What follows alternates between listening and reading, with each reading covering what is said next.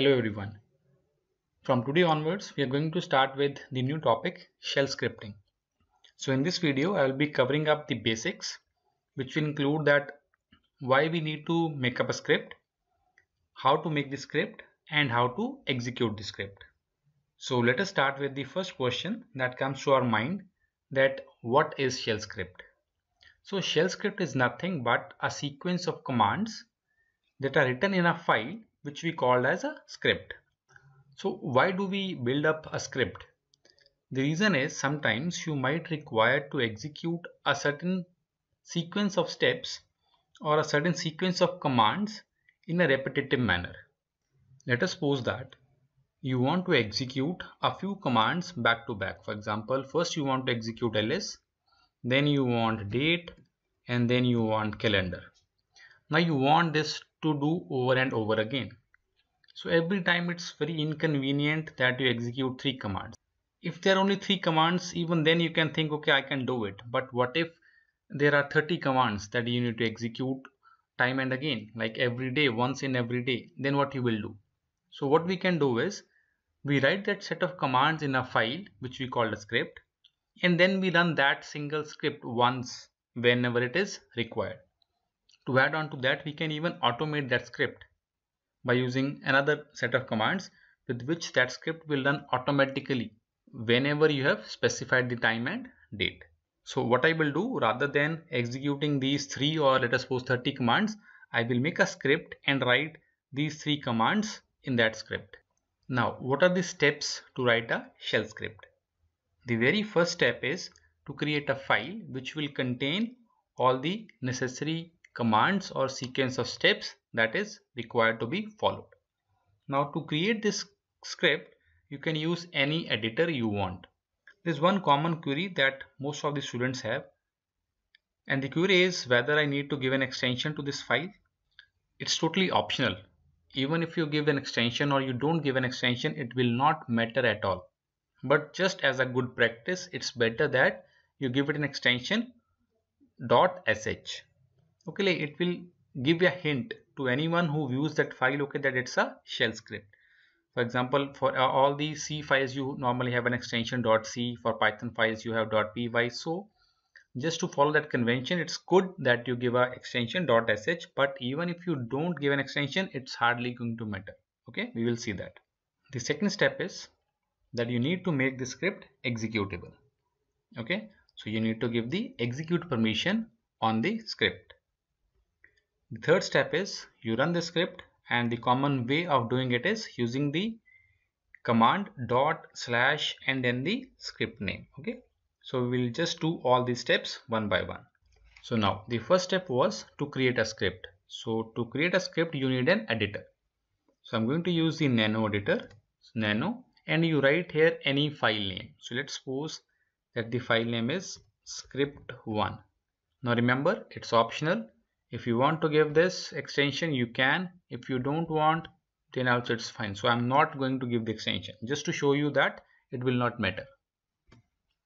Okay, now there were 3 steps, or there were 3 commands that I told you that I need to do them in a sequence. So the first one was ls, then date, and then cal.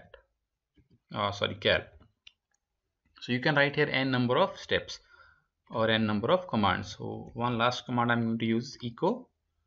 Okay, this is the last command. All right, so that's it.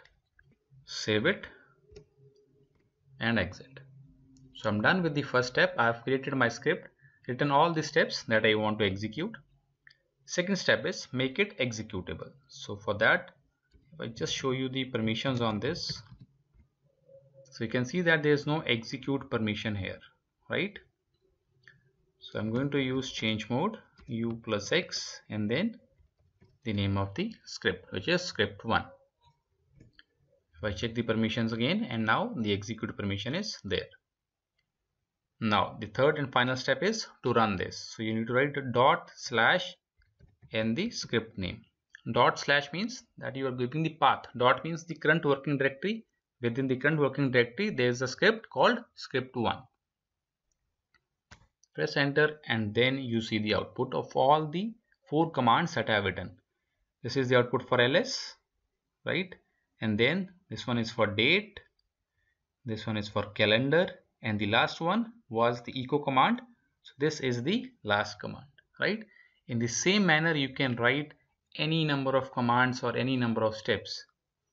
Okay, now I'm just going to give you one more example. Let's take another file.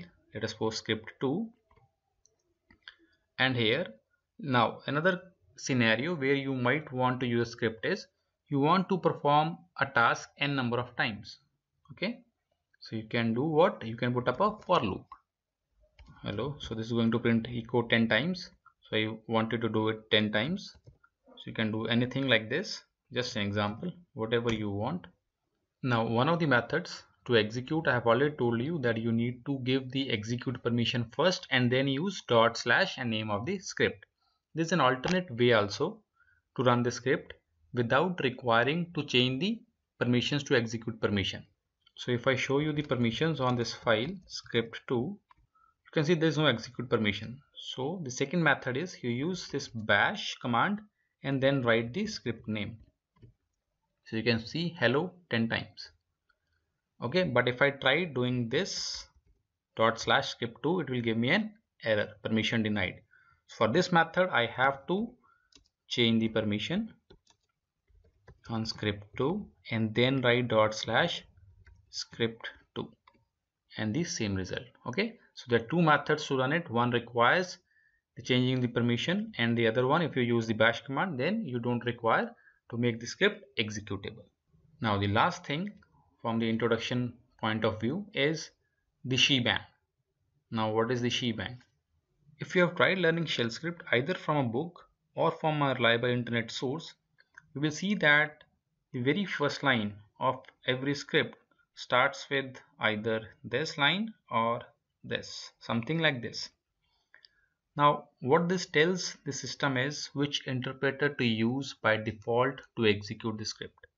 Now sh is the bourne shell and bash is the born again shell. So it's just like a improved version of the bourne shell.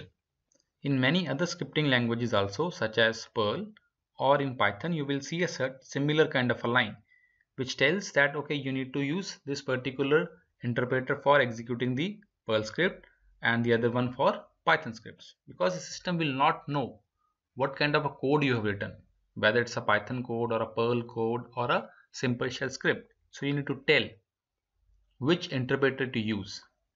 If you don't write anything, like in the two scripts that I have shown you, I have not written this line. This means that it is going to pick up the default interpreter for a shell script. So it is going to assume that whatever you have written is a shell script. Now it uses sh or bash, depends upon the distribution that you are using. Okay, so it will not matter in most of the cases. For the very basic scripts that you write, it will not have an impact, but it's a good practice. If you can follow, you should explicitly tell which interpreter to use. So we have already written a few scripts, script 1 and script 2.